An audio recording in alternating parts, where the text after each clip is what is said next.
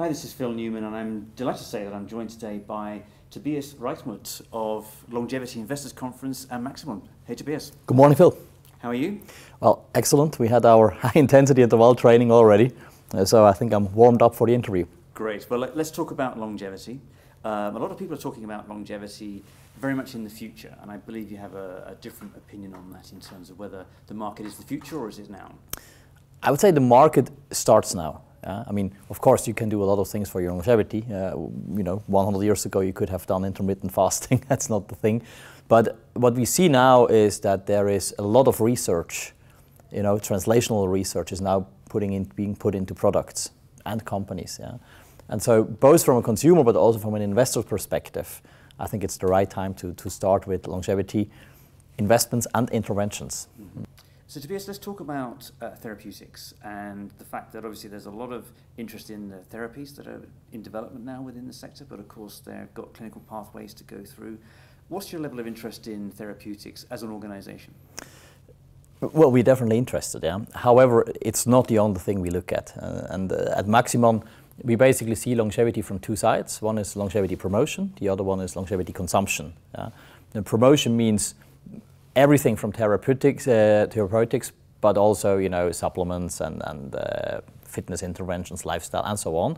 The consumption side, though, I think it's relatively new, which means our society is changing. In the olden times, we had 3 stages in life, from birth until the end of education, then your business life, and then a relatively short seniority, aging, death. Yeah? Today, before you talk about being old and moving to the death status, you have an active seniority, and this can be 20 years, from 60 to 80, for example. And people there don't want to be called old. They are active. They want to interact. They want to be integrated in society. And I think not too many services and products cater to this target group, and that's something we very actively look at, and where we also build companies, because we believe this is the fastest growing target group in the world, and there needs to be somebody taking care of, and they give you an example. One of the companies we are starting right now is senior co-living. And this is not homes for old people. This is a new way of living a lifestyle for active seniors who want to mingle with others, who want to have exposure to social networks, activities, and so on, and who not necessarily want to live in the countryside, but be closer to the cultural centers again. So that's definitely something, as a company builder, we look as well. Interesting. So you're looking at opportunities that are within the longevity ecosystem, but ones that you can move on relatively quickly and are kind of de-risked, I would imagine, in terms of looking at how things can pan out with therapeutics. Exactly right. I mean, I couldn't have put it better. We try to avoid the classic biotech risk.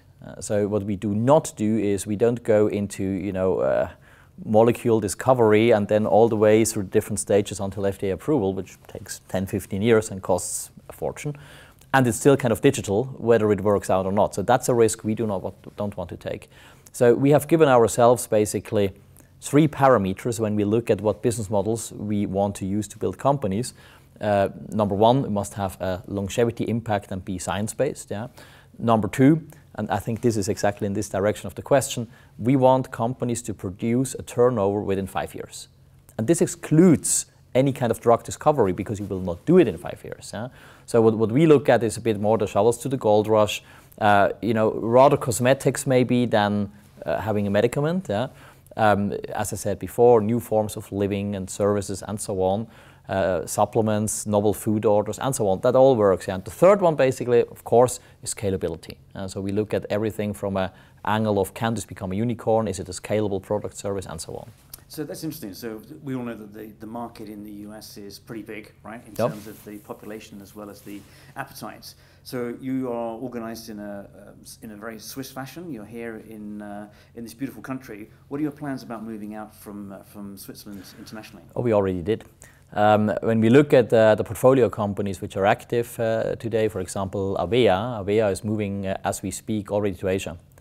So we have started with Switzerland, Germany, Austria, and England, where the products are distributed in a direct-to-consumer orientation.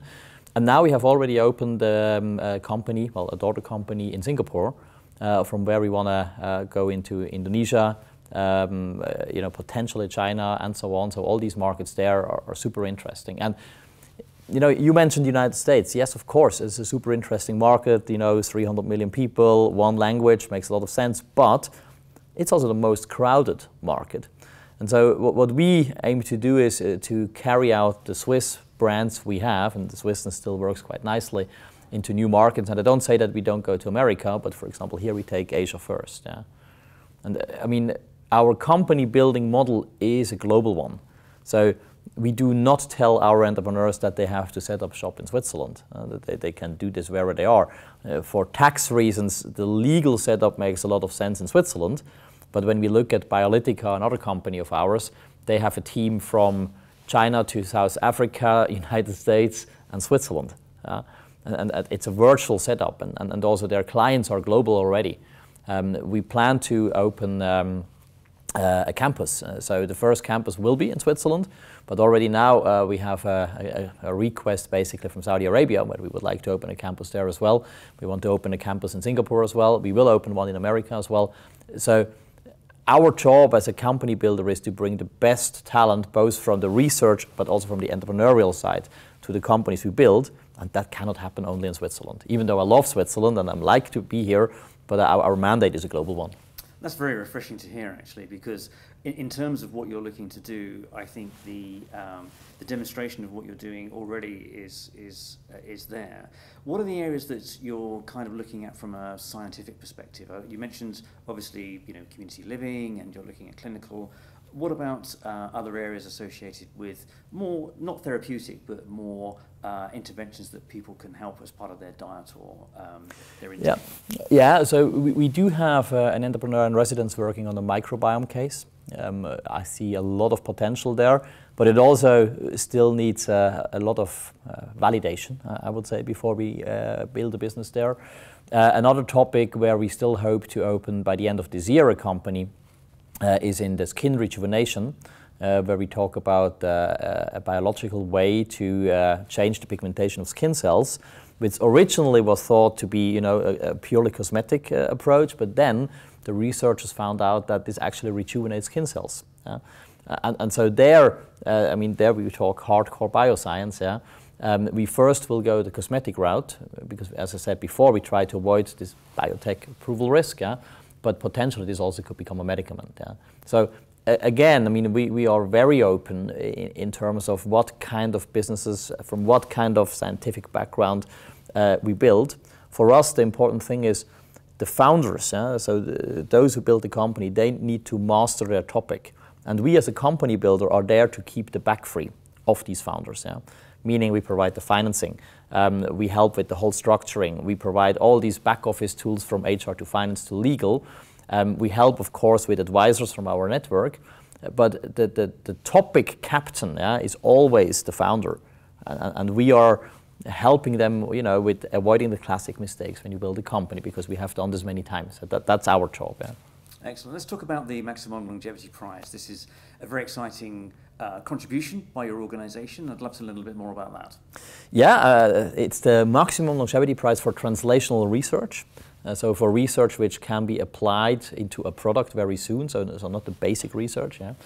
Why do we do that? Because what we have seen is that many researchers basically lack a little bit of time to bring their invention, research results into the next stage, being ready to found a company. And maybe that's 1 year.